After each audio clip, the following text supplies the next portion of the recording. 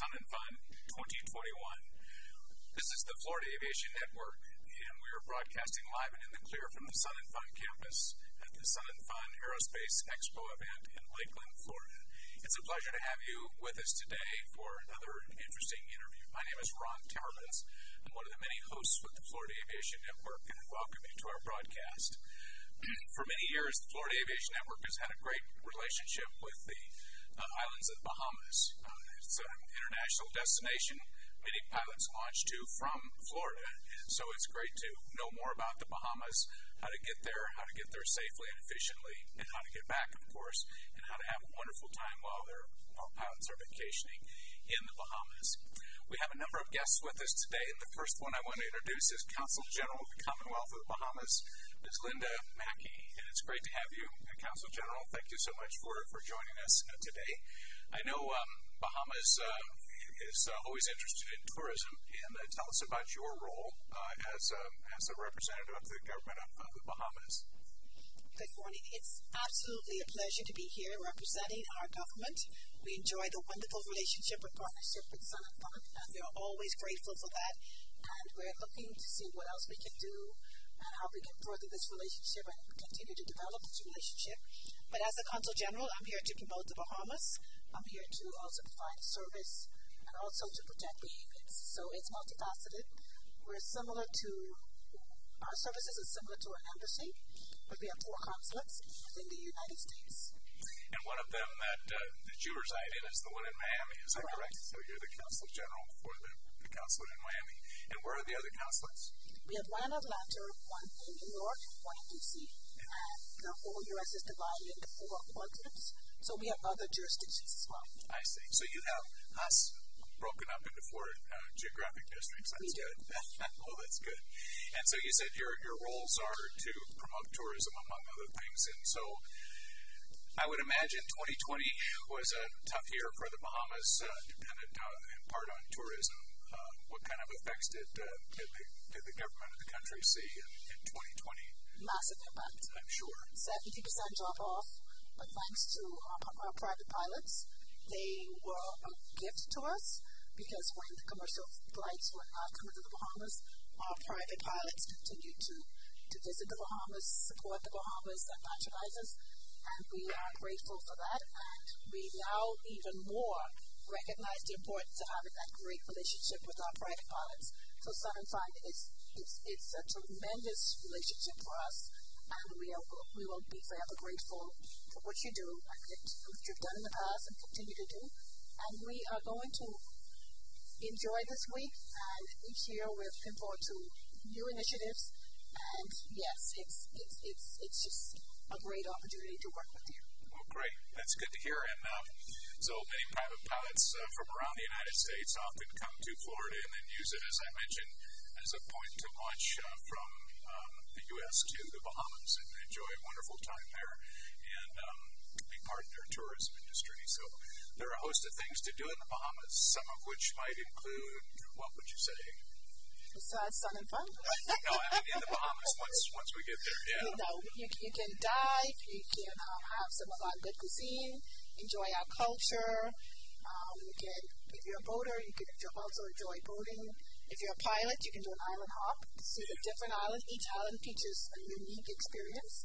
So there's lots to do. And if you just want to chill, we have lovely beaches. So there's a lot that we can offer you. Indeed.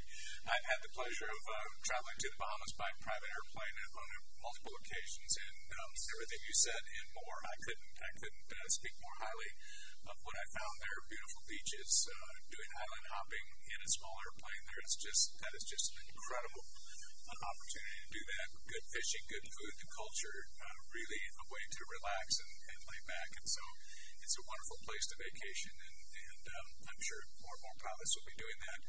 Now that we're kind of on the final cusp of COVID, I hope, and we'll all be vaccinated and full of antibodies soon, we can travel more freely and the like. So one of the things that pilots who are considering going to the Bahamas for the first time are concerned about is how do I efficiently, safely, and legally get out of the country, get clearance to get into the Bahamas, and all the requisite paperwork and the like that is involved with that.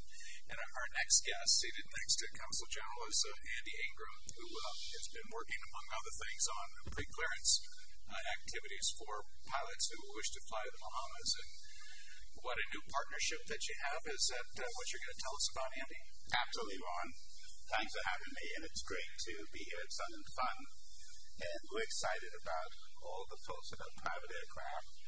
We wanted to make it easy as possible for them to come into the Bahamas by pre-clearing at our local partnering facilities here in South Florida. Today we have two of our partners with us, John over at Banyan and David over at Shelter Air, who's also at this airport too. So the beauty about pre-clearance, and we call it Bahamas Clear, that will allow private pilots to stop in, originate from Banyan or Shelter, Banyan at Fort Lauderdale Executive Airport, or Shelter Air at Fort Lauderdale International Airport, and clear all the formalities, including customs, immigration, a lot of the fees. All of the fees will be able to be paid there. There's no guesswork. There's no guessing, as we've heard from your industry. How do we make it easy to get to the Bahamas? Because it's a one-stop shop. So in the past, you would have to fly to an official port of entry, clear, and then go to your final destination. With pre-clearance, Bahamas Clear, as it will be known, you'll be able to fly from point to point. If you go to Chubkey or Stanley Key, if you're going to make a water landing, you can go directly to that point. And our partners at Shelter Air, who knows this business much better than I do, and at Banyan, can tell us a little bit about what pilots think and what they were looking for. David? And this is David Buriticia from Shelter, and you're at Fort Lauderdale. I'm actually based out of Orlando. Okay. Yes, I'm working out of Orlando. It just puts me in a place to be a lot closer to the many bases that we have throughout Florida. Okay. And so you're at which Orlando airport? Orlando Executive. Okay, good. I just haven't run into you there yet. I kind of go there frequently. I know Eddie and Sierra, they're at the front desk, and several other folks, so I'm sure we'll run into each other. But the clearance opportunities that Andy spoke of a few moments ago are available at any shelter or primarily at Fort Lauderdale? Fort Lauderdale International is in the Bahamas, or the Bahamas here, and all of our other shelters throughout Florida are Bahamas gateways. That means that we are training our staff to understand what it takes to fly into the Bahamas and make this process easier for pilots. Now, with Fort Lauderdale International having this facility where they're going to be able to put it clear, it's just going to make it so much easier. And inside our network, we'll be able to offer our tenants the ability to reposition their planes for free to Fort Lauderdale International and having that easy access to Bahamas. Okay, good. And John Tonko with Banyan at Fort Lauderdale Executive, a similar arrangement you have there with the Bahamas? Yes. We are also on a Bahamas gateway FBO. We have since the inclusion, I would say. And again, our business is to serve the customer and make it easy, right? And we find that having our staff fully trained, having our pilot shop right there to give that first time or the second time pilot access to life rentals, life vest rentals, raft rentals, etc. It's really a win-win. So whether you're coming to executive or FLL, you know you're going to be in good hands. Well taken care of. That's great. That's great. So two Bahamas gateways from South Florida in the Fort Lauderdale area, both at Fort Lauderdale Executive and Fort Lauderdale International. And this is a way for you and I as pilots from the U.S. fly to Bahamas to make it really relatively easy to get into the Bahamas by doing all the pre-clearance beforehand, paying the fees, and then departing the U.S. mainland and going to anywhere you want in the Bahamas, not having to go to an airport of entry like we had to do in the past. Now, Andy, this is a fairly new program. Is it that you just instituted, or is it in place already? Very new.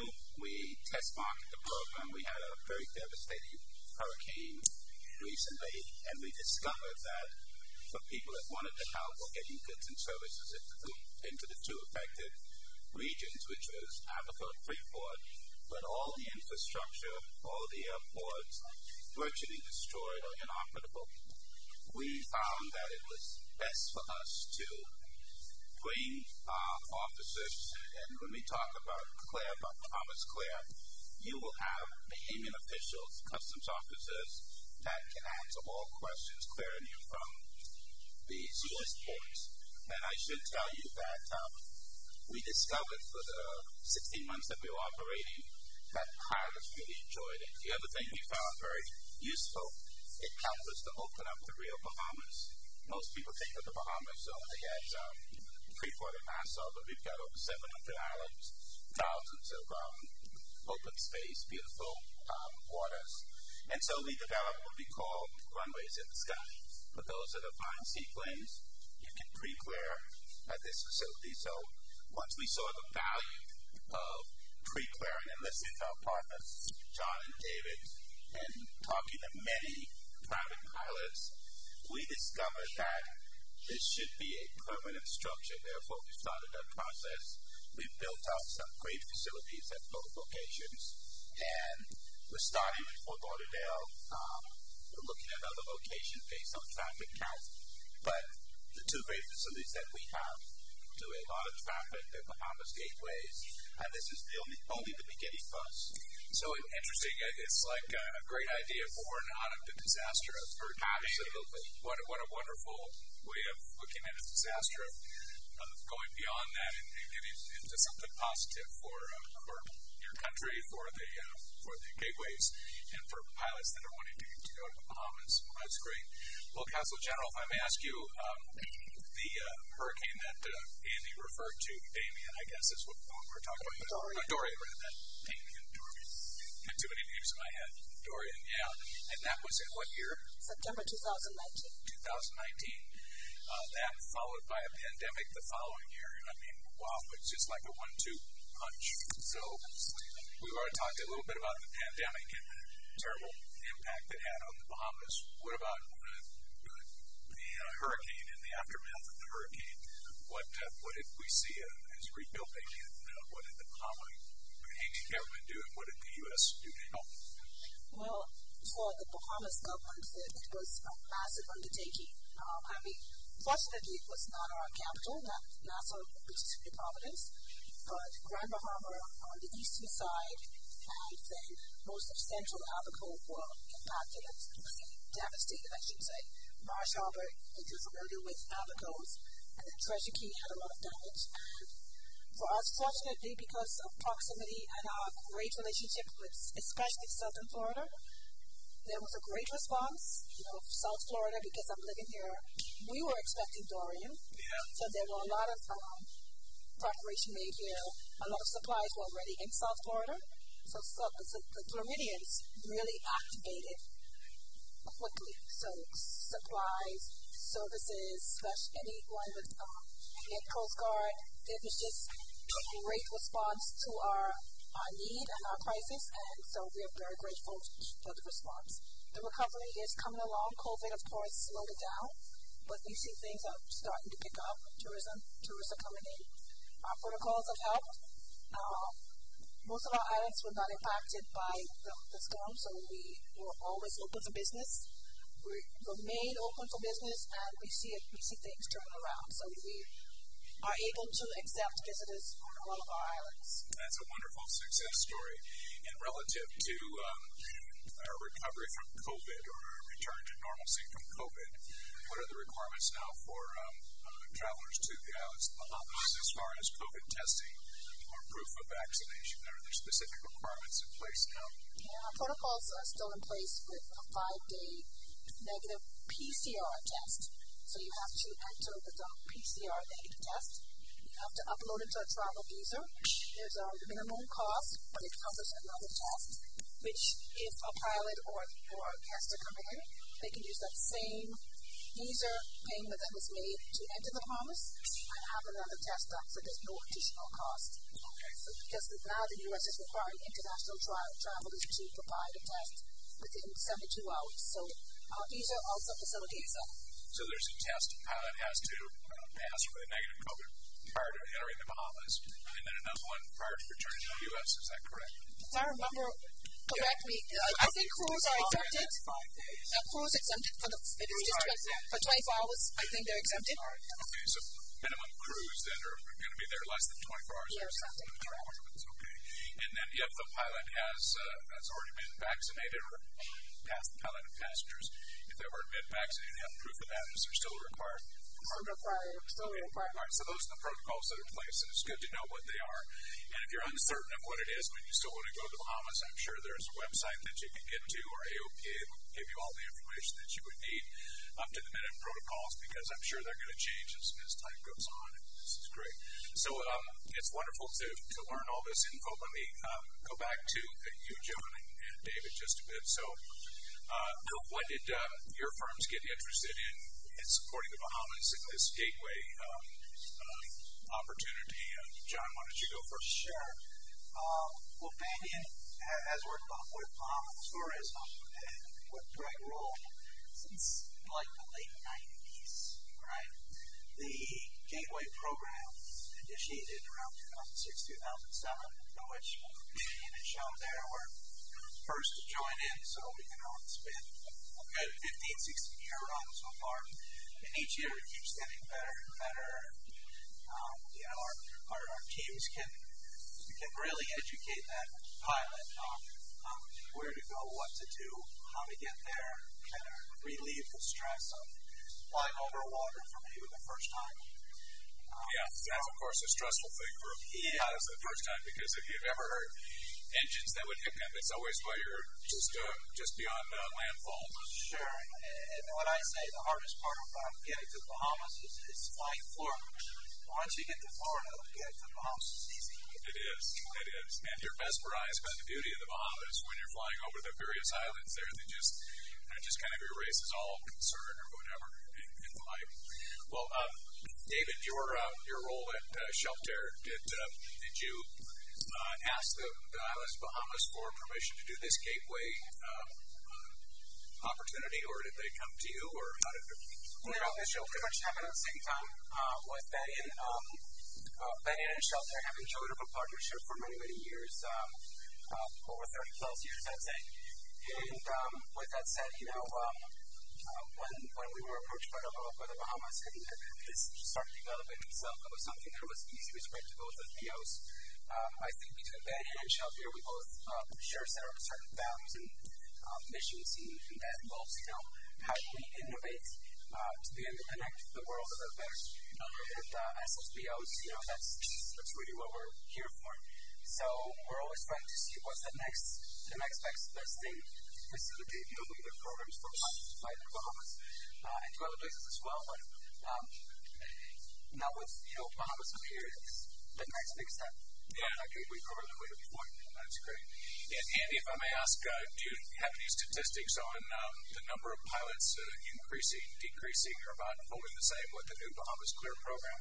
Absolutely. Well, we look at potential. And Florida being a market where you have a lot of pilots, you have a lot of aircraft owners, it's a natural, opportunistic location for us to be in. Having Banyan and Shelter, who were gateway partners already, it became much easier for us to implement a program knowing the value that we can bring to the table. What we saw, quite frankly, during the hurricane is people being comfortable that we had customs sitting in the airport, getting them, answering questions, clearing them all the way in. I'll be remiss if I didn't say how grateful the Bahamas is to the aviation community, particularly in Florida, and to these two gentlemen on their operations at Banyan and at Shelter Air. We had land centers that ran pretty much around the clock, getting people in and out, getting supplies in and out, and we saw the real value. So as we continue to expand Bahamas Clear, just having so many private pilots here, it's just a natural place for us to be, and we're grateful for the partnership. That's great. That's great. One follow-on question, Andy. So you made it really easy now with Bahamas Clear to launch from Fort Lauderdale, one of the two airports in Fort Lauderdale, to virtually anywhere in the Bahamas. What about the return? Is it as easy as well, or is it very, very easy? So we clear you in and out, by the way. So it's a round trip clear in and out from the Bahamas. The only stop is U.S. Customs once you clear into U.S. airspace. But that's the beauty of this program. There's no more. I mean, think about it. Previously, you had to make 2 additional stops going in and out. Today, it's just 1 stop straight to your destination. And any questions that you have is all answered before you depart the U.S. Wow, what a wonderful opportunity. And Consul General Mackey, it's wonderful that you were able to institute this with your government and in conjunction with our government and with your 2 partners at Fort Lauderdale. This is just a great thing that hopefully will promote even more tourism. It's certainly going to make it easier for U.S. pilots to get to and from the Bahamas. This is great news indeed. One other quick point. Next year, we hope at this show we'll be able to clear people directly from this airport going into the Bahamas. That's our goal. Listen, with all these folks here, we'd love to get more of them either previous to the show or post-show to fly down, and we'll make sure that our customs officers are here to clear them out for both immigration and customs. Wow, what a great opportunity. What a great opportunity. So if you're here at the show this year, at the Sun and Fun Show, this is great, but even next year is going to be better because you can come here to Lakeland for the Sun and Fun Show, and then from here go directly to the Bahamas and leave from here nonstop to your destination in the Bahamas. Any place in the Bahamas, all 700 islands. Yeah, that's great. And if you got a seaplane, you got runways in the ocean. Indeed. That's great. That's great. Well, thank you so much for coming. It's great to have had each of you here. First of all, John Taco from Fort Lauderdale, Banyan Air Services. Thank you for being with us, and thank you for being at Gateway Airport. And David Buriticia from Shelter and Orlando, but the Gateway is at Fort Lauderdale International. It's good to have you. Andy Ingraham from Bahamas Clear. Thank you. I forgot the right term. And finally, Director General Ms. Mackey. Thank you so much for being here. It's been wonderful to have you. And to learn more about the Bahamas and your opportunity to visit the Bahamas. You're a private pilot and you're interested in aviation. What better thing you can do is to travel in your airplane or someone with you in another airplane to the Bahamas and see the beauty there and be one of their wonderful tourists. So thank you so much for joining us today. I'm Ron Timmermans with the Florida Aviation Network. It's been great to have you here. Stay tuned because in the next interview we're going to talk about flying cars. Yeah, flying cars. Do you have one? Do you want one? Have you ever thought about it? Stay tuned. You'll be hearing from the representative of Switchblade Flying Cars. Thank you for joining us.